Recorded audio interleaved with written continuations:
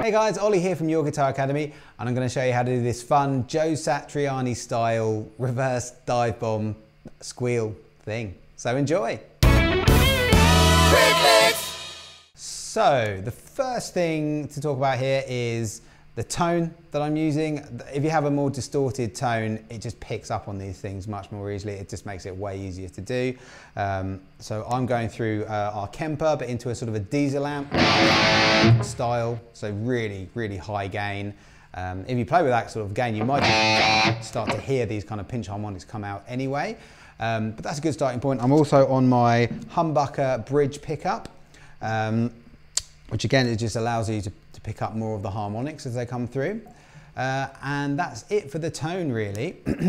So the next bit then is the technique. So before we look at the whammy bar thing that Satch does, let's just look at getting that pinch harmonic first. So if you're new to pinch harmonics, what you're doing is you're playing a note, so any note, but then you're also allowing your thumb just to touch the string as you pick through it as well. So you get this sort of sound, and what that does is it forces the string to vibrate in a different way that gives you a much higher note. There are very specific points on the string where you can do it, so it wouldn't work everywhere. Just hear that, it doesn't work, so you've got to get it in just the right place.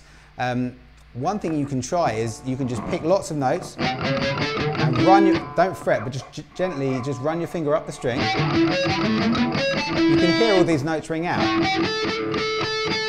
There's one, so 24th fret, that's an obvious one. But you can hear more. And what we're doing is, instead of using this finger to do it, for a pinch harmonic, you're substituting that finger with the thumb. And it just forces the string to vibrate in a different way. You can still do it as part of a normal pick stroke, so you don't have to sort of hold your thumb on the string. In fact, that will probably mute the string. You just do it as you pick through the string and away, and just let your thumb very, very lightly just touch the string. Okay, so that's the general technique. It does work on, it works on all the strings, but the thinner the strings get, the harder it is to get these to ring out. The one we're doing is this, is on the G string, there. So for me, I kind of look at it as halfway between these two pickups, somewhere around there. And here you get slightly different ones, just from moving very slightly. Okay, and then what we're doing here to get this cool reverse dive bomb thing is, because it's on an open string, I can use my left hand, instead of fretting, I'm just dipping the bar all the way down, trying to hit the pinch harmonic when the string is really slack. And then as I get it, I can raise the bar. So, I mean, that's one of very many ways to do this. This is just a particularly cool one that I thought we'd show you. One other thing to mention here is that this guitar has a double locking trem, so Floyd Rose style.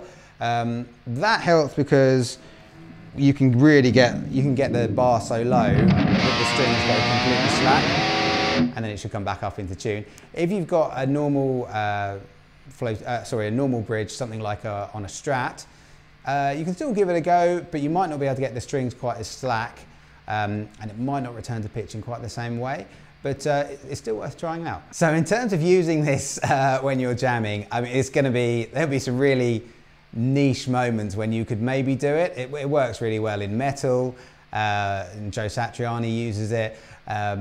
It's quite difficult to fit into sort of a blues jam or something like that. You might get some funny looks if you try something like this. But you know, it could be another trick that you've got, and it's a really fun thing to play. Thank you so much for watching, and if you'd like to get access to the interactive tab for this lick, join our YJ Club. Plus, if your guitar learning is moving slower than you like, or you're struggling for focus, our YJ Club is exactly what you need. With custom learning pathways, an awesome website, progress tracking, and access to our community of students and mentors, you have everything you need to achieve your guitar goals. We'll see you there.